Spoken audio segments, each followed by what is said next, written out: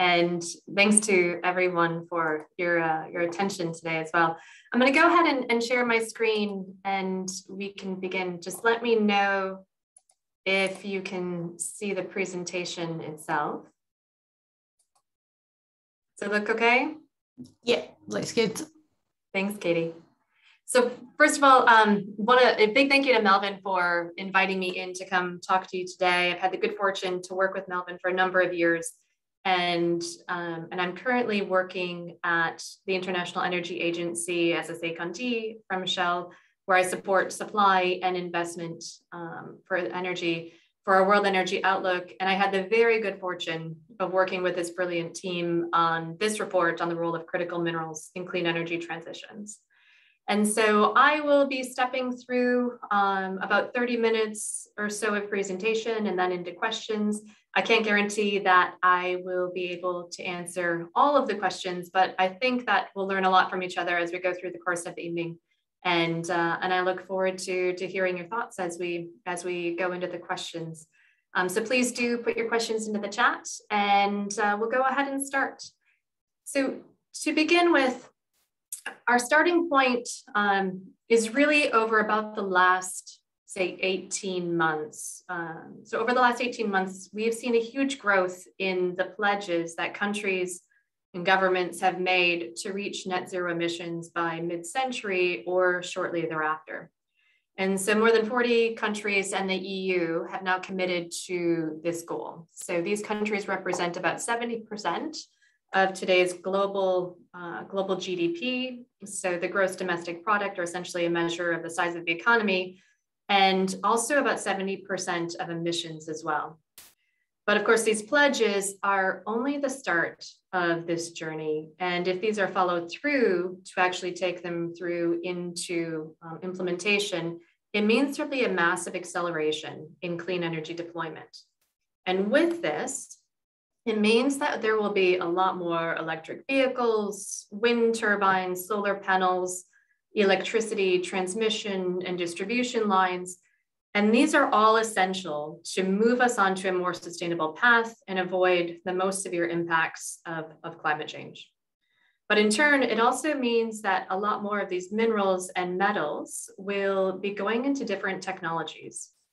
So lithium, nickel, cobalt, manganese, and graphite are all crucial to battery performance, longevity, and energy density. Rare earth elements are needed for permanent magnets that are vital for wind turbines, but also for EV motors as well. Solar panels are not in and of themselves very mineral intensive, but the sheer size of the future solar market means there are plenty of additional demand coming forward for silicon, silver, and copper. And also the infrastructure for a cleaner and more electrified system is one that's built on the electricity energy system. So we need quite a bit more copper for all electricity related technologies. And the expansion of electricity grids means we need much more copper and aluminum. But many of these technologies that we need for a clean energy future require significantly more minerals than what their fossil fuel based counterparts do.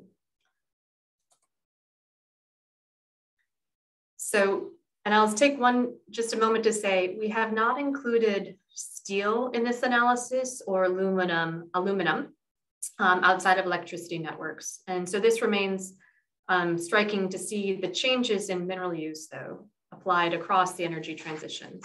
So if we start with a typical electric car. An electric car requires about 6 times more mineral inputs than a conventional car. And similarly, if we look at offshore wind, an offshore wind plant takes and requires about 13 times more minerals than a natural gas-fired power plant. So over the last 10 years, renewables have started to dominate investment in power generation and clean energy technology. So as a result, the average amount of mineral used has increased per unit of power generation capacity. The amount of minerals has increased about 50%. So the world has enough resources to make energy transitions work, but there's no guarantee that the supply of those resources are going to be available when we need them and where we need them and at an affordable price. So one of the key messages that comes out of this analysis, no matter what you believe with respect to climate change or where you believe the timing or the pace of energy transition will take, critical minerals are going to be a huge and important part and a lever as well in the energy transition. They're becoming an increasingly important part of the energy debate, but also of the global energy security discussion as well. So the challenges that they pose in energy transitions can be manageable, but they require early attention from policymakers to make sure that these transitions can be secure, sustainable, rapid enough, and affordable. So I want to first walk us through a picture of demand and how fast could demand rise for these minerals. So we conducted our assessment looking across different scenarios and 11 different technology evolution pathways. And the short answer is that a concerted effort to reach global climate goals will require at least a quadrupling of overall mineral requirements by 2040 to meet a projection that is consistent with the Paris Agreement.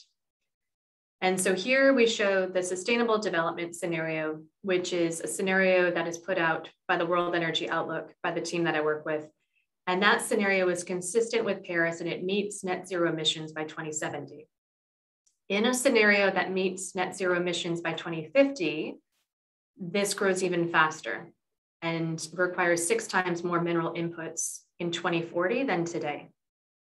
The main factor behind this growth is in EVs and battery storage.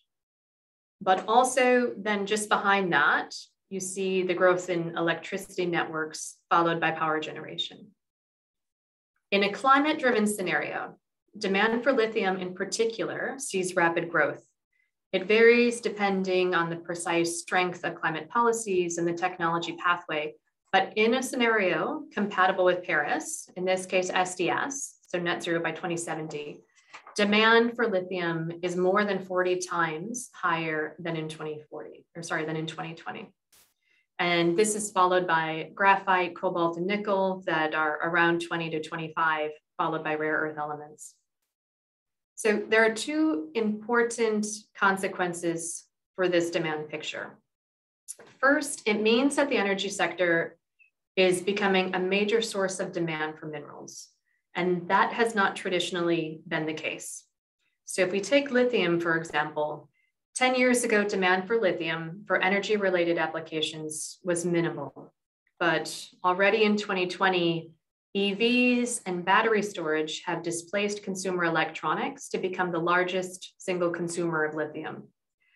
And if we get on a trajectory consistent with the Paris Agreement, that means that 90% of the global lithium supply will go to the energy sector by 2040. And this trend is similar in other minerals, but not as dramatic as in lithium. The second implication relates to the cost structure of producing clean energy technologies themselves. So we're all aware that technology, learning, and economies of scale are bringing the cost of key energy technologies down. But as this happens, the costs of the raw materials are now starting to account for a larger percentage of the total. It means that batteries, for example, 5 years ago, compared to 5 years ago, batteries are much cheaper than, batteries today are much cheaper than they were 5 years ago. But the relative percentage of raw material costs in the total cost of batteries has risen to be about 50 to 70%. And so that translates to any volatility that we have in the raw materials associated with minerals means it gets directly transferred on to the consumers that are using those. And this means that volatile mineral prices could have a huge and significant impact on the global ability to transform our energy system. So not just for batteries, but translating that discussion across to power generation, solar PV, and to grids as well. So I want to take one slide to step through what this means for mining companies and the changing fortune and opportunities as well for mining companies and the energy sector on the whole. The implications are pretty dramatic. So if we move forward in a climate scenario, compared to 2020, so in 2020, energy transition minerals are only about 1/10 of the global revenue of coal. But in a climate scenario, that's consistent with Paris, then coal declines quite rapidly. And there's a reversal of fortunes in the scenarios therefore that meet these climate goals. And energy transition minerals gain a tailwind from this growing demand and upward pressure on prices. So combined revenues from energy transition minerals, which overtake coal well before 2040, provide an interesting opportunity and a strategic opportunity for many companies. And some companies are already taking that. So some are moving out of coal, moving out of thermal coal, as they start to position themselves in different strategic markets for energy transition minerals. However, this does not mean that there's necessarily a smooth transition coming for employment out of these sectors. There are some countries like South Africa and Australia that have reasonable and ample resources of not just coal, but other transition minerals as well. However, that's not true everywhere. And there are some significant risks associated and challenges with the social consequences of making this just transition.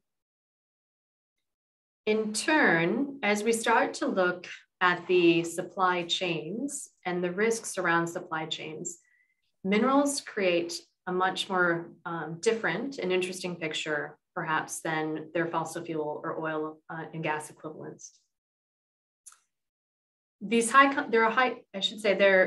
There's an essential point with the production of many energy transition minerals, and they're quite more concentrated in specific countries around the world as compared to oil and gas, for example. And this high level of concentration, when you compound that with complex supply chains, increases the risks that there may be physical disruption, trade restrictions, or other developments in some of the major producing countries that would translate to volatility in prices. So for lithium, cobalt, and rare earth elements, the world's top 3 producing nations control well over 3/4 of global output. And in some cases, like cobalt, as many of us are aware, the Democratic Republic of Congo accounts for 70% of global cobalt production. China is responsible for about 60% of rare earth production. But it's not just the extraction and production of those directly from the ground, it's also the processing side of the supply chain that we need to take a look at. And this processing side is even more concentrated, with China being the decisive player in many of these areas. So China has invested heavily in these mineral supply chains to help ensure that it can support its growth in the battery industry, manufacture wind turbines, solar panels, and also for the expansion of its own grid. And that leads to really quite a key question.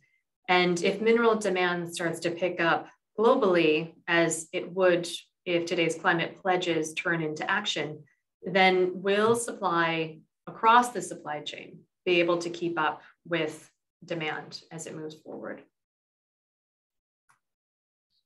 We would start to look more closely into the specific supplies associated with the energy transition minerals that we've been talking about. And as we look closely at today's production capacity and the new projects that are under production, you can see those results on the screen for copper, lithium, and cobalt.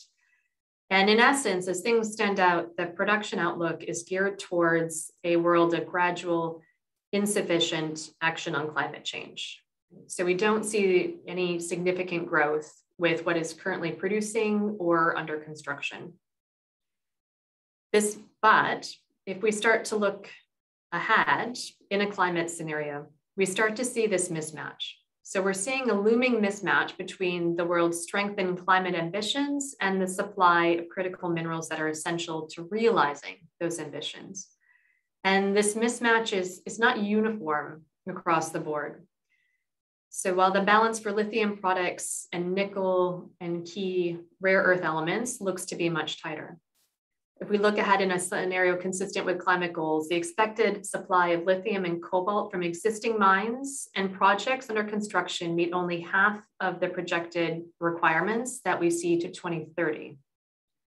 And that is based on the SDS. So that's a scenario that's consistent with net zero in 2070, not net zero in 2050. So one precondition to narrow this gap is for policymakers to be very clear about their long-term goals, or in the case of 2030, their medium-term goals, and to fill in the details of how they really plan to get there.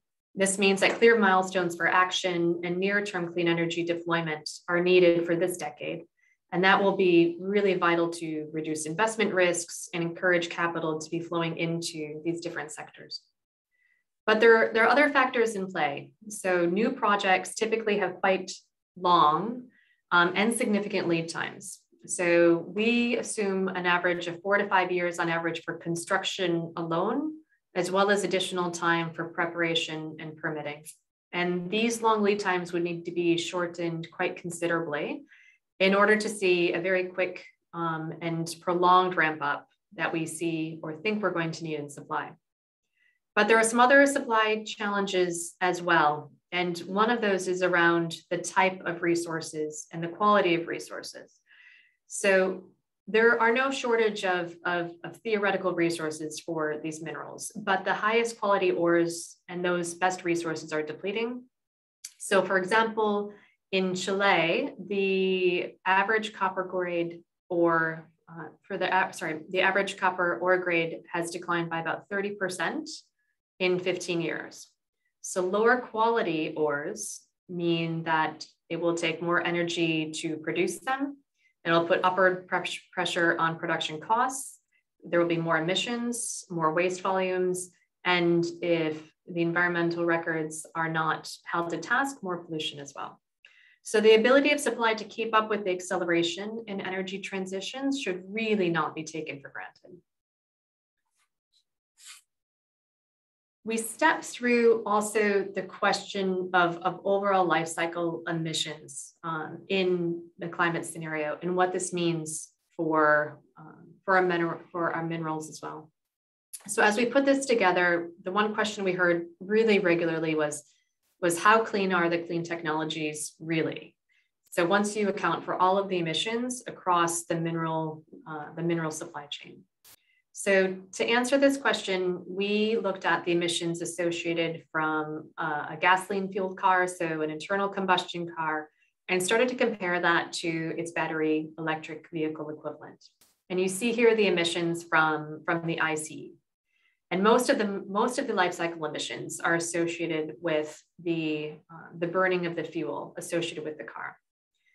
If we look at the battery equivalent, we see that there are slightly higher emissions coming from the mining, the assembly, and the vehicle manufacturing associated with the electric vehicle.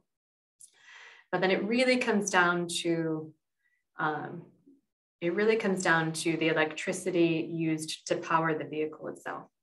So in a world that takes, and we also took a look to see, if we take essentially also the highest life cycle emissions that we could find from reporting, and looked at that against also the base level as well.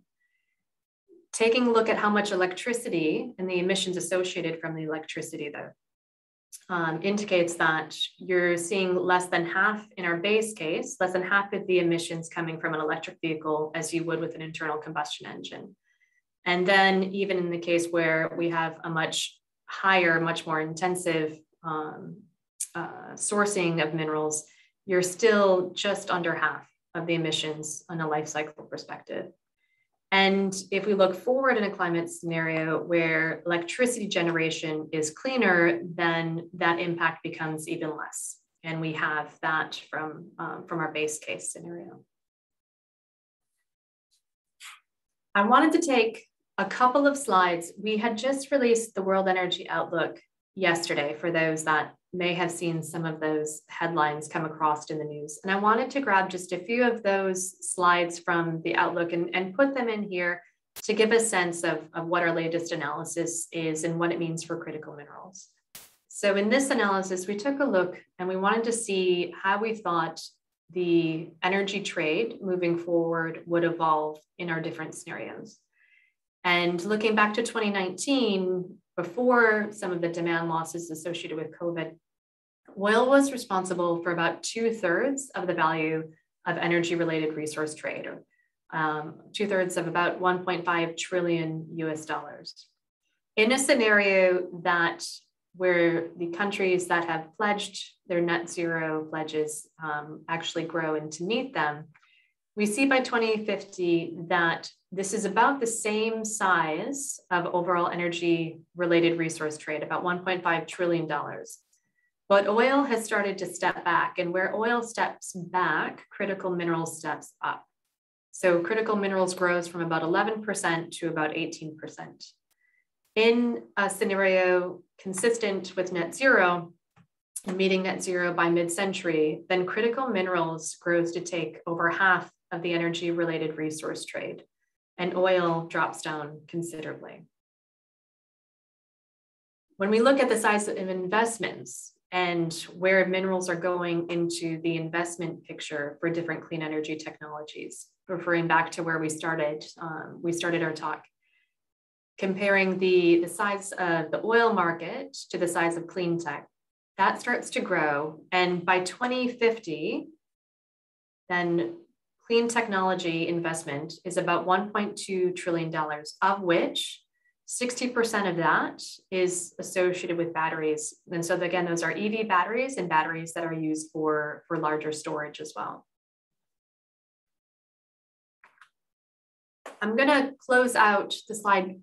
The IA had put together 6 different pillars or recommendations with respect to critical minerals and the growth and support of critical minerals in a clean energy transition.